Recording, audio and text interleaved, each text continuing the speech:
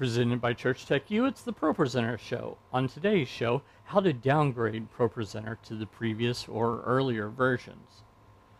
Hi, and welcome again to the ProPresenter show. This is the show where I help you learn all about ProPresenter. My name's Paul Allen Clifford.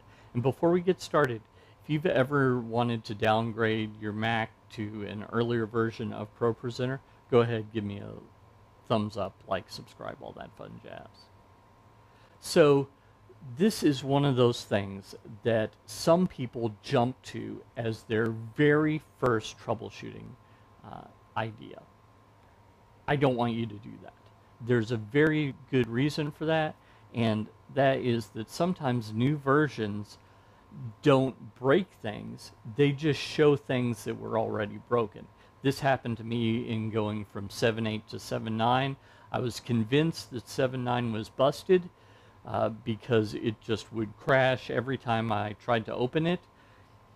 And then I reached out to support and they showed me that it was in fact a user file that had been corrupted, which I knew that, and normally I check that, but this time I was just convinced I was right. So that's why I want you to talk to support, etc. But let's say you don't have time to do any troubleshooting, you just need to get back to the previous version.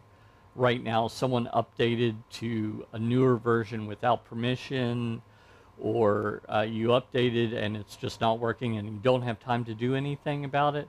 How do you go about downgrading ProPresenter so that you can get it to do what it was doing before you upgraded? Well, first off, we head over to my computer and you're going to want to close out ProPresenter. So I'm just going to do Command Q for quit. By the way, in general, this will work for a PC, but it's a little bit different. I'll tell you what I think is different. But first off, we go here to renewedvision.com/ProPresenter/pound-download.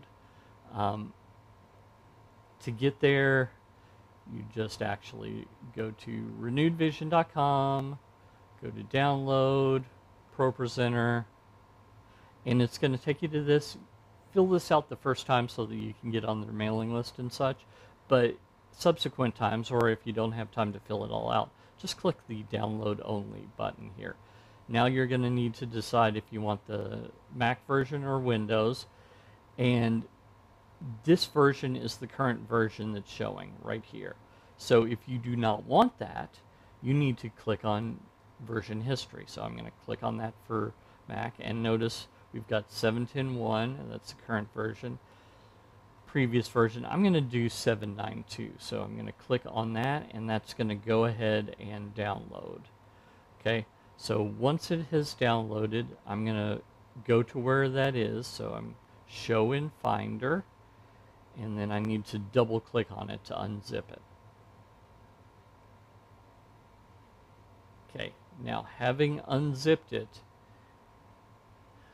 if this was the only one in my downloads folder, it wouldn't have given it the ProPresenter 2 name, but we're just going to roll with it. So now what I can do is I can roll over here. Actually, let me rename that. No, I'm not going to worry about it. So go to Applications here, and it should copy that over. If your download folder isn't Dropbox enabled, you won't see this. So I'm just going to go click Move Out of Dropbox, and if it had the same name, it would say, "Hey, do you want to replace the file?" That's why we needed to close out of that. But since it did not have the same name, now if I go into Applications and ProPresenter, here's the one that I just downloaded. This is the one from earlier. This is ProPresenter 7.10.1. This is 7.9.2. So let me just double click on that, and it's going to say, "Hey, you downloaded this from the web. Do you want to open that?" Yes, I do. And now I am back in ProPresenter 7.9.2. So, and notice that that affected that just a little bit. Let me click back here. There we go. So that is how to downgrade ProPresenter if you need to, real quick. Now, again, let me say one more time, reach out to support. They're there for you. Support at renewedvision.com. They are there all weekend long as well. Just mark it as urgent so they know to look to help you first. If this truly is urgent, don't misuse that. And let them help you troubleshoot. Or it could be that they say, hey, yeah, the problem you're having, you need to downgrade, then by all means downgrade. I just don't want you to do it as your default troubleshooting step, because it might be illuminating something that's otherwise broken, and subsequent versions will appear broken to you because you didn't fix what was actually broken. So, something to keep in mind. If you like this content, you'll probably like my ProPresenter 7 Quick Start course, so head on over to TDM.fyi/Pro7Quick.